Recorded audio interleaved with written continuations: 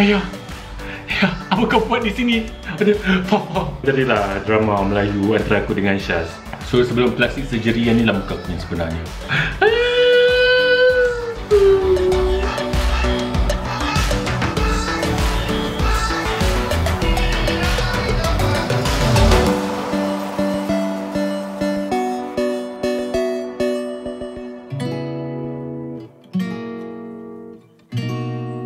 Hai, kembali lagi bersama dengan Schaffy. Kepada siapa yang tak kenal lelaki itu, nama aku Shazz Zainuddin. Kepada siapa yang tak kenal, Alhamdulillah, welcome back to my channel. Hari ni kita buat benda yang agak private ya. So, apa yang aku nak buat, aku akan masuk Facebook aku dan tengok semua. Tak adalah semua, tengok beberapa yang aku pilih je lah. Video dan gambar-gambar yang aku privatekan dekat dalam Facebook. Dan aku nak cerita sikit pasal Facebook ni. Aku memang dah lama gila tak guna Facebook. Sekejap, aku rasa macam ada benda berair kat hidung. Sekarang ni tengah masa sejuk kan. So, dia sesama lah. Tapi Covid tak ada ya, Alhamdulillah. Balik kepada cerita. So, kisah dia, aku ni ada Facebook. Tapi aku dah lama gila tak guna Facebook. Aku rasa dah berapa tahun dah. 5 tahun lah.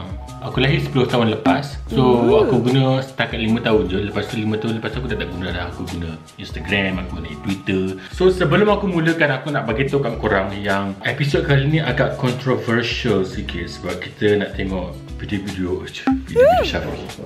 Sebab kita nak tengok gambar-gambar yang seksi. Tak ada, insyaAllah tak ada. So, kita akan tengok gambar-gambar yang agak controversial dan aku nak bagi tahu kebanyakan gambar-gambar ni gambar yang masa aku budak-budak, gambar masa zaman sekolah. So kalau nampak Shazz tak pakai tudung tu ke apa ke, itu zaman budak-budak zaman sebelum balik. Okay, so sekarang kita dah berada dekat dalam ruangan alam maya Shazz Zainuddin kat Facebook dia.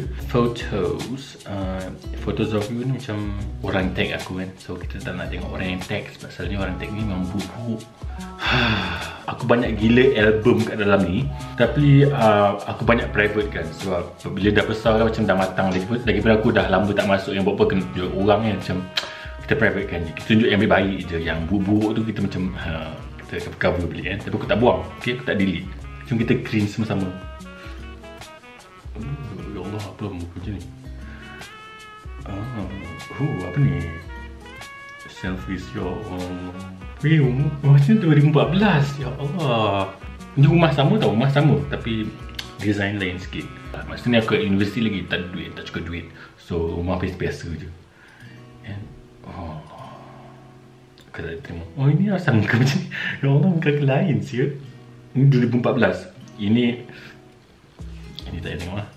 Ni kawan aku, kawan sekolah. Okay, lepas tu waktu muda-mudi dulu. Oh, yang ini jom kita tengok. Ini masa aku kat UiTM Arau dulu. Ini tahun bila ni? 2009, betul ke 2009? Tak lah. So sebelum plastik surgery, yang ni lah muka aku yang sebenarnya. Apa ni? Nampak sains ukur dan geometrik engineering. Ini masa aku tingkatan 5. Kita wajah aku masa tingkatan 5. Wow, so handsome. Ini masa kat UiTM Arau ni. Member belajar sama ni, belajar kat surau. Tengah study kat surau. Ini kat UiTM Arau juga aku main apa? Main saxophone. Ini masih kat PRKN. Ini gambar yang paling best, yang paling bagi aku macam kenangan gila. And semua-semua yang kau nampak ni kan, 1, 2, 3, 4, 5 orang ni, ini memang kawan karib aku. Daripada PRKN sampai keluar sampai sekarang, kawan karib aku. Aku rindu gila diorang. Ni pun masa UiTM kan ni. Macam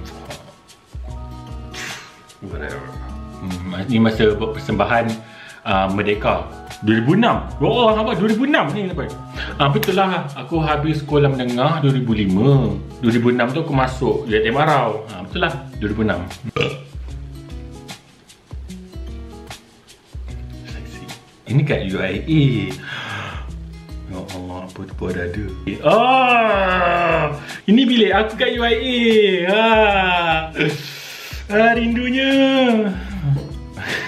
Masa ni mak aku datang, masa ni mak aku datang melawat. Lepas tu kita orang kecil tempat makan pun dekat tepi padang rugby tu. Lepas tu masa tu Shazz pun ada makan sama kan. Aku suruh dia ambil gambar aku macam ANTM. So aku pegang lah mak aku punya bag macam ANTM kan, apa, America's Next Top Model. Do you want to be on top? Ni dekat Switzerland dah. Ini masa ni aku belajar dekat University of Zurich. Cantik gila weh jaket tu. Ada lagi ke tak? Ini kat Switzerland, kat France, Paris. Sekejap. Ni kat Paris kan ni. Macam model gila. Serius model gila. Ini tak payah tengok lah. Sekejap. Comelnya. Okay, aku nak cerita dengan korang. Ini zaman ni zaman berangan, okay? Zaman feeling-feeling. Kau-kau model, kau-kau model. Zaman sekarang aku tak macam tu. Sebenarnya aku tengok aku kering macam aku nak cepat-cepat pergi, tak mahu tengok dah. Malu. Ini zaman sekolah menengah. Aku macam zaman sekolah menengah dulu aku memang sangat-sangat suka dengan ANTM kan, America's Next Top Model tu. So macam aku macam badan aku pun macam kurus masa ni kan, boleh lah jadi next top model. Lepas tu dah pergi gym, badan pun dah makin naik. So adalah model lagi kan.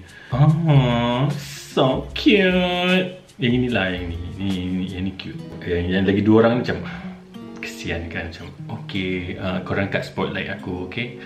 And yang ni mak aku lah, comel mak aku ni pun. Alah, comelnya Schaffery dengan mak dia. Ini cuba teka rambut siapa macam. Ini masa ni aku pakai wig cerita. So ini zaman rambut aku panjang. Wah, comelnya Schaffery rambut panjang. Wow. So gorgeous. Ni apa ni? Ew. Ini Shazz. Inilah Shazz. Annoying. Kemas cepatlah aku nak makan ni. Aku dah lapar dah ni. Ini gambar ni sebelum aku pergi Switzerland. Ni sebelum aku fly ke Switzerland, inilah gambar yang kita orang ambil. Macam kenangan. Tahu-tahu dah 10 tahun aku kat sini kan. 10 tahun yang lepas, Februari 15, 2010. Sedih.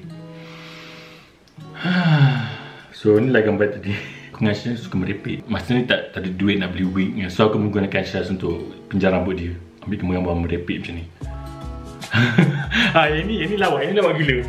Ini kan beli aku tau. Setiap pukul 7:30 malam kita orang suka tengok cerita Melayu ni tau. Dan cerita Melayu macam merepek-repek, macam over gila kadang-kadang kan. Macam cerita dia tu, suami dia tu pergi kedai kan, belilah barang-barang balik rumah. Lepas tu balik rumah tu jumpa isteri dia. Lepas tu macam, isteriku, abangku. So kita orang buat macam ni lah. Macam masa ni aku ingat aku lagi semayang maghrib kan. Lepas tu adik aku pula tak buat apa tak dekat bilik aku tu kan.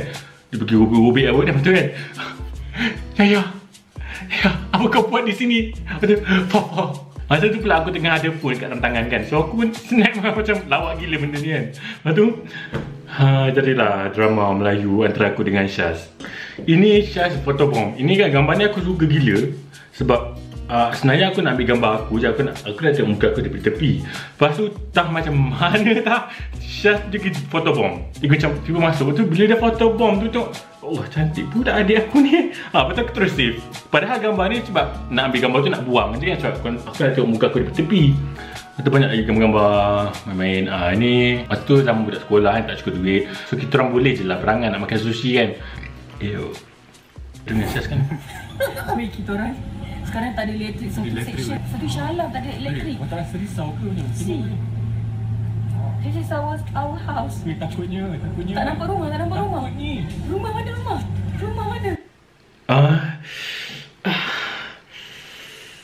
Aku malu.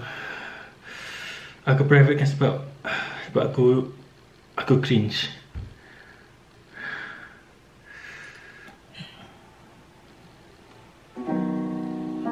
It's night time in the old town.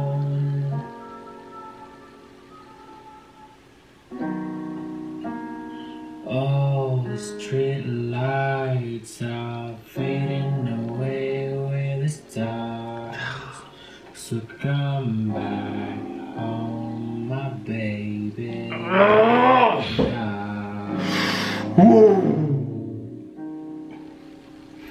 Didn't you come back home now? Tak boleh. aku buat lagu ni sendiri. And aku suka gila dengan Yuna masa tu kan. So aku konon-konon nak menyanyi macam dia lah. Macam ya geli siut. Kenapa aku tunjuk benda ni kat korang? This is my insecurity. Okay, ni video ni aku main piano juga. Tapi ini aku rasa tak cringe sangat lah kot. Cuma aku explain dia.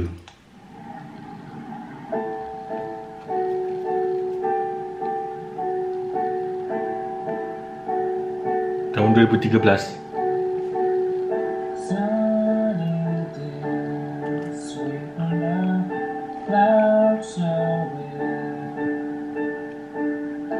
On my way to where the air is sweet. Can you tell me how to get to Sesame Street? Kalau korang nak tengok video ni lagi, ada dekat dalam aku punya Instagram. Okay, video last ni. Aku banyak lagi video yang apa, main piano ni kan. So, bosan kan kau sampai tak tengok tu. And video ni, korang mesti nak tengok apa sebenarnya kat dalam video ni ya. Macam, kenapa ada muka Shazz kat sini ya. Okay, video ni paling cringe lah. Paling cringe yang aku buat. Tapi masa zaman dulu aku dengan adik aku selalu buat video-video macam merepek-repek. Kita ada buat video Giyomi.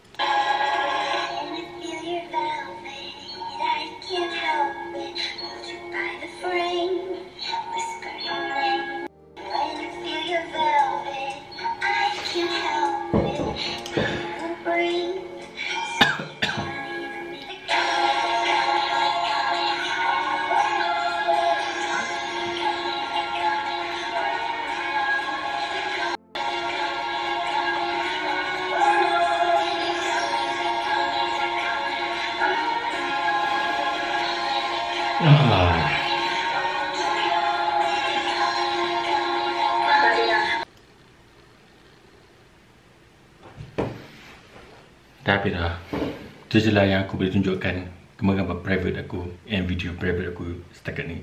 Kalau nak tengok yang lain tu macam mungkin hari yang lain. Kalau korang interested dengan kehidupan private aku, please komen kat bawah. Nak tengok lagi lah. Nak tengok lagi Schaffery buat apa kan ambil air seorang-seorang.